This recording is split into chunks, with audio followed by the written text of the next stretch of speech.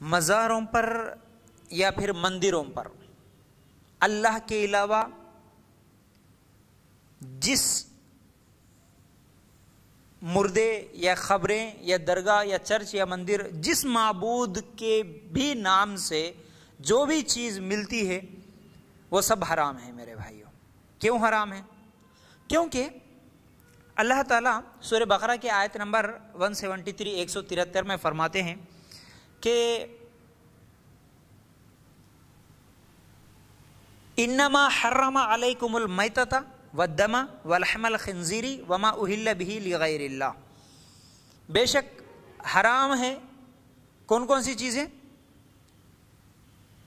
موت یعنی مردار اور سور کا گوشت اور بہا ہوا خون اور اللہ کے علاوہ کسی اور کے نام سے ذبح ہوا، اللہ کے علاوہ دوسروں کے نام سے جو بھی بنا ہے وہ گوشت ہو، وہ چاہے کھانا ہو یا چاہے وہ کھوپرا شکر اور ملیدہ ہو، یہ ساری چیزیں اللہ کے علاوہ دوسروں کا نام جس پر لیا گیا ہو وہ سب حرام ہے۔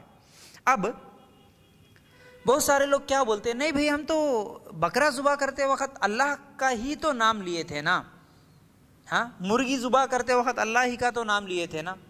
نہیں بھائی دیکھیے، آپ اللہ کا نام ایک نہیں 100 مرتبہ بھی اگر وہاں پر لیتے تو وہ حرام ہی ہوتا، کیونکہ تمہاری نیت کیا تھی، تمہارا مقصد کیا تھا؟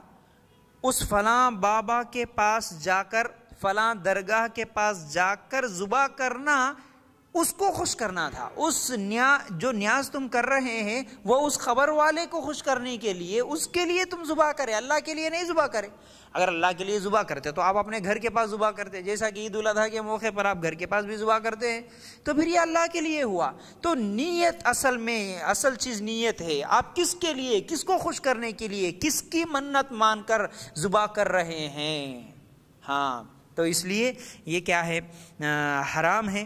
کس کی رضا مقصد ہے اصل تو وہ ہے، اس لیے حرام ہے۔ اچھا، اب یہاں پر بہت سارے لوگ یہ بولتے نہیں مہمان کے لیے، پھر اگر کوئی گھر پہ مہمان آ گیا، آپ کے گھر میں اگر کیا ہے کوئی بکرا ہے، کوئی مرغی ہے، آپ ذبح کر رہے تو پھر آپ کی بھی نیت بگڑ گئی نا، آپ اللہ کے لیے نہیں کر رہے نا، آپ بھی تو مہمان کے لیے کر رہے نا، تو پھر یہ بھی شرک ہے۔ میرے بھائی، مہمانوں کو کھانا کھلانے کا طریقہ ہم کو قرآن سے ملتا ہے۔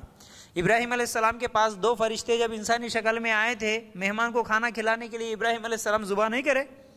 اللہ کے رسول صلی اللہ علیہ وسلم غزوہ خندق کے موقع پر جب بھوکے تھے صحابہ اور اللہ کے رسول صلی اللہ علیہ وسلم خود، تو جابر رضی اللہ تعالیٰ عنہ ذبح کرے تھے بکری کو۔ یعنی مہمان کے ذبح کرنا قرآن و سنت سے ثابت ہے، لیکن مردوں کے لیے ذبح کرنا قرآن و سنت سے ثابت نہیں ہے۔ مرے ہوئے لوگوں کے قبروں کے پاس جا کر ذبح کرنا، وہاں پر دعوتیں دینا، وہاں پر ملیدے کھوپرے شکر بانٹنا، یہ سنت سے ثابت نہیں ہے، یہ نہ قرآن میں ہے نہ حدیث میں ہے، اس لیے ہم اسے حرام کہتے ہیں۔ تو میرے بھائیوں، یہ سخت گناہ ہے، بہت بڑا گناہ ہے مزاروں پر جا کر کھانا کھانا۔ اب بہت سارے لوگ کیا کرتے ہیں، نہیں بھائی ہمارے سالے صاحب دعوت دے رہے، ہم تو نہیں کرتے نیاز، مگر پڑوسی بلائے تو چلے جاتے، ہمارے سالے صاحب بلائے تو چلے جاتے، ہمارے فلاں رشتہ دار ناراض ہوتے بول کے چلے جاتے۔ ارے لوگ ناراض ہوتے یہ ڈر ہے، لیکن اللہ ناراض ہوتا یہ ڈر نہیں ہے۔ اس کے کھانے کی وجہ سے آپ ایک حرام چیز کھا رہے، یہ ڈر نہیں ہے۔ یہ نیاز کا کھانا کھانا، یہ مردوں کے پاس کھٹا ہوا گوشت یا دعوت یا بغیرہ کھانا یا ملیدہ کھوپرا شکر کھانا، یہ سور کے گوشت کھانے کے برابر ہے، کوئی فرق نہیں ہے۔